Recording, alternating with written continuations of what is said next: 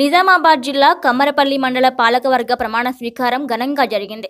దీనికి మంత్రి ప్రశాంత్ రెడ్డి ముఖ్య అతిథిగా హాజరయ్యారు.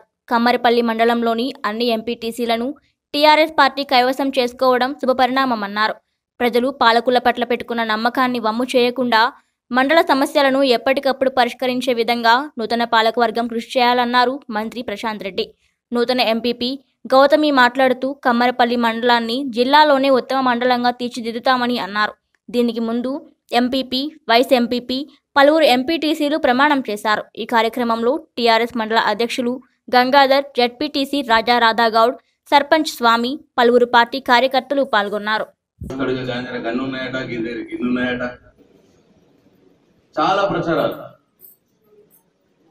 సోషల్ మీడియాలో దిక్కులేని ప్రచారాలు. ఆయనకి ఏం తెలుసు, వ్యవసాయం ఎద్దేం తెలుసు, కాడేం తెలుసు, ఆయనకి ఏమి తెలియదు. ఇట్లా రకరకాలుగా నా మీద ప్రచారాలు చేసిన ప్రజలుగా జరిగిన పండుగలు కళ్ళతో చూసింది కాబట్టి ప్రజలుగా మెల్లమెల్లగా మన చిత్తశుద్ధిని, మన తపనలను అర్థం చేసుకున్నారు కాబట్టి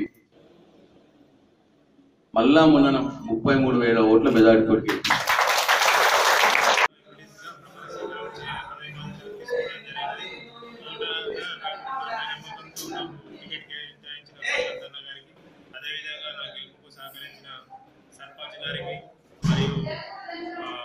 గ్రామ మాజీ సర్పంచ్ దేవేంద్ర గారికి, సుధీర్ చైర్మన్ బద్దం భాస్కర్ గారికి, మరియు మా సంఘ సభ్యులకు మరియు మా యువత సభ్యులకు, మరియు అదేవిధంగా నన్ను గెలిపించిన గ్రామ ప్రజలందరికీ నా యొక్క మనస్ఫూర్తిగా నా యొక్క కృతజ్ఞతలు తెలియజేస్తున్నాను.